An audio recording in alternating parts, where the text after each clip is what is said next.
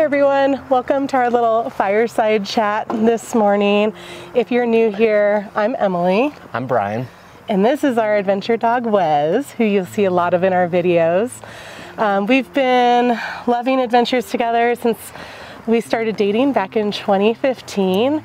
And today we've got a bit of a life update for you, a pretty big life update. I posted a video about this on my personal YouTube channel, which I'll link up here if you want to take a look at that. But since I posted that video about our life update, we've gotten a lot of really great questions from people.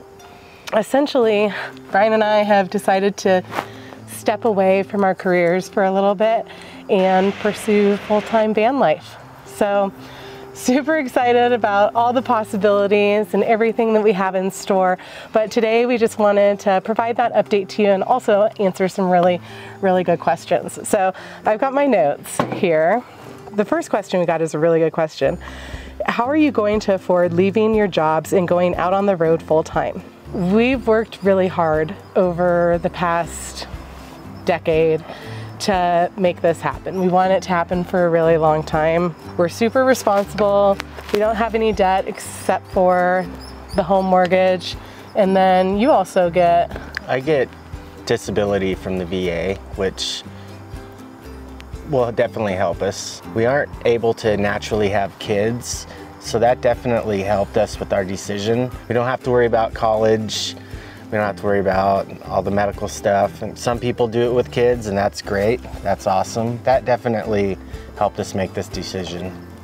The other thing too is we're hoping to make some money with this, with YouTube. And we do that through Google AdSense right now.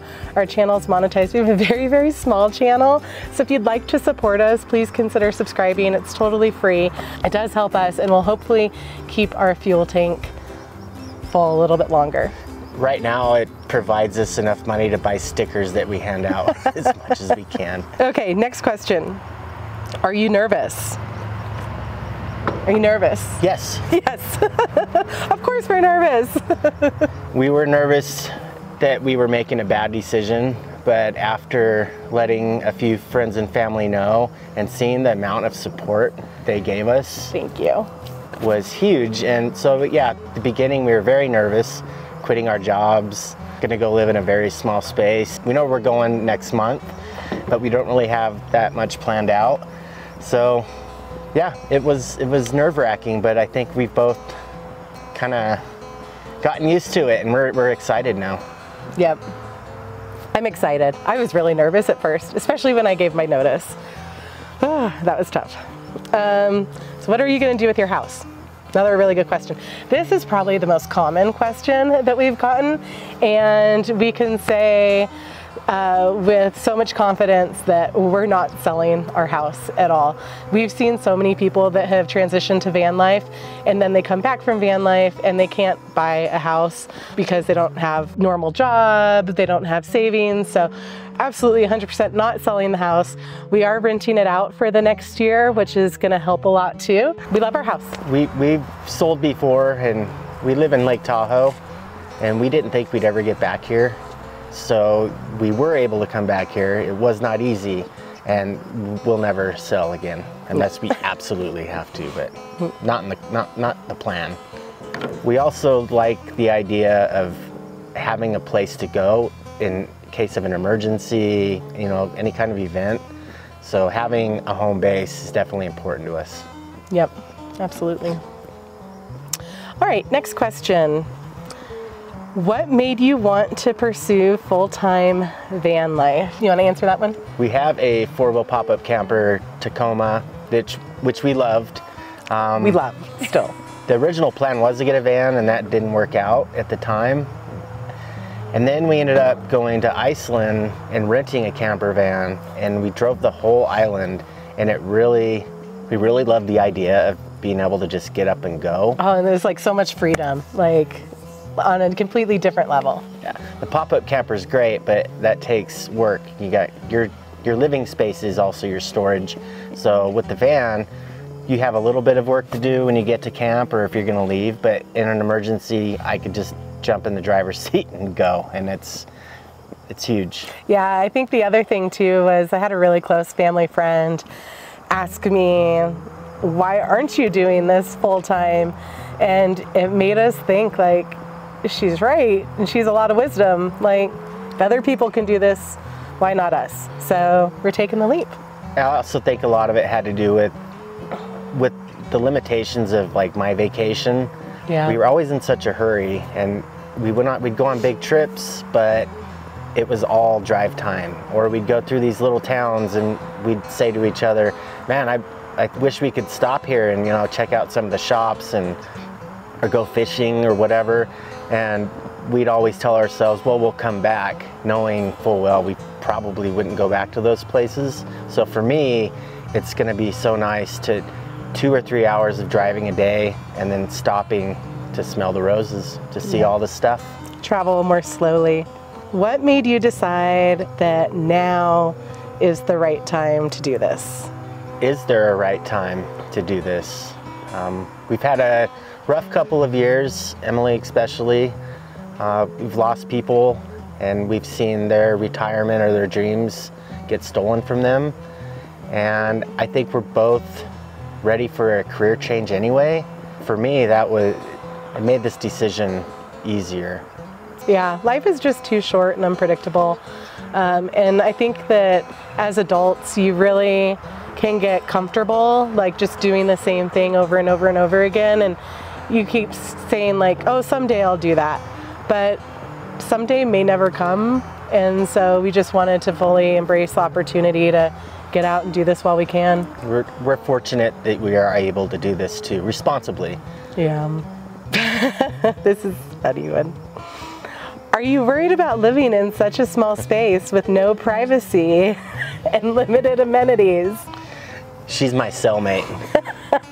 There is no privacy. No privacy. We're both fine with that. Yeah. Our toilet is like the center of the house. The center of the house. There's no getting around it. But it's also nothing new for us because we had the same situation in the 4-wheel pop-up camper.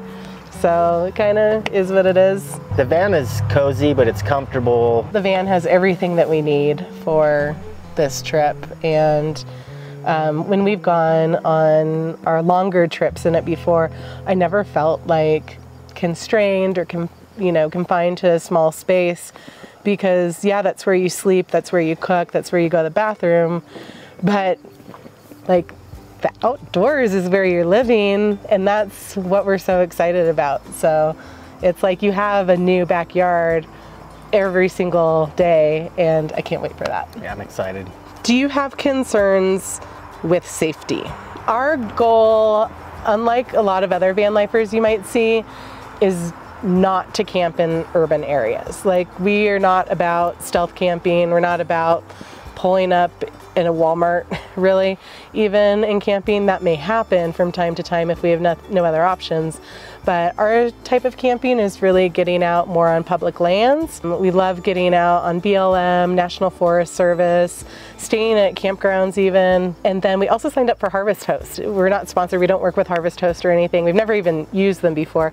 We do have a reservation coming up, but it's a really cool subscription service that you sign up for, and then you can stay at various wineries, breweries, farms, golf courses even, throughout the entire country. I think there's over 4,000 or 6,000 different places you can stay. That seems like it's gonna be a really fun option too. And that was a one-year subscription? Yeah, it's like $150 or something like that. And all the host requires or asks of you is to make a purchase at one of their shops or, you know, at their brewery. Yeah, so if you're gonna stay at a brewery, go in and buy a beer and a meal. So I don't think we'll have any problem with that.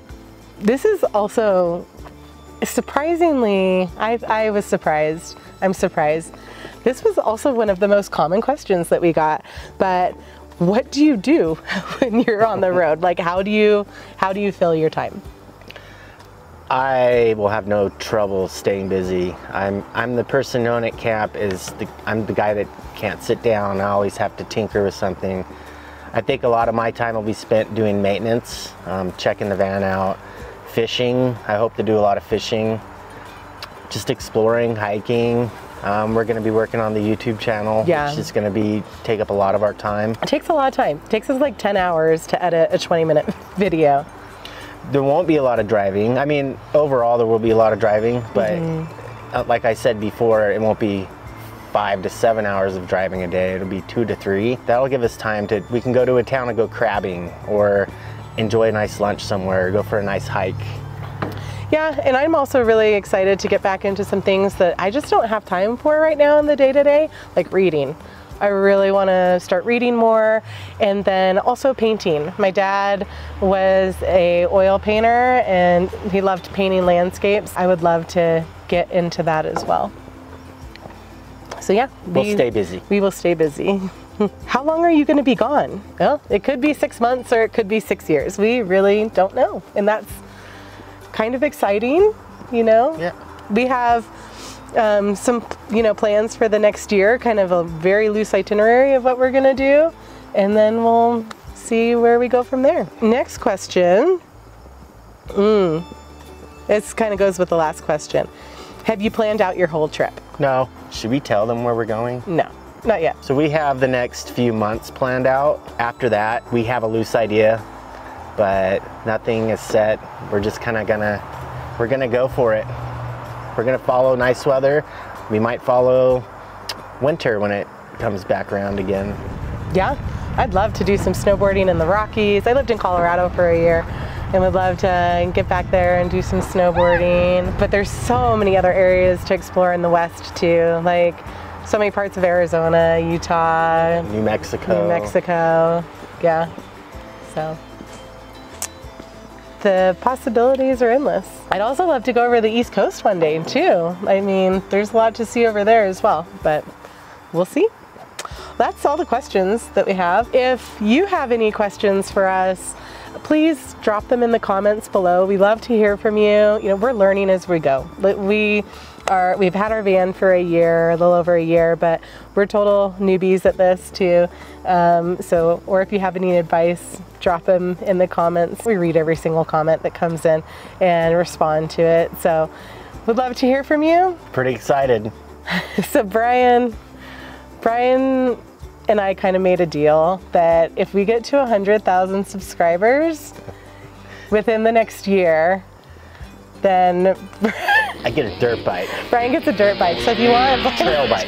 If you want his dreams to come true, hit that subscribe button. 100,000, that's a lot. It is a lot. That's we're not banking on that, but who knows? Maybe it'll happen. Maybe it'll It'd happen. be awesome. Or more. We love our YouTube community. Thank you guys for being here. We'll post another video before we leave on all the prep that we're doing and packing and what we're taking.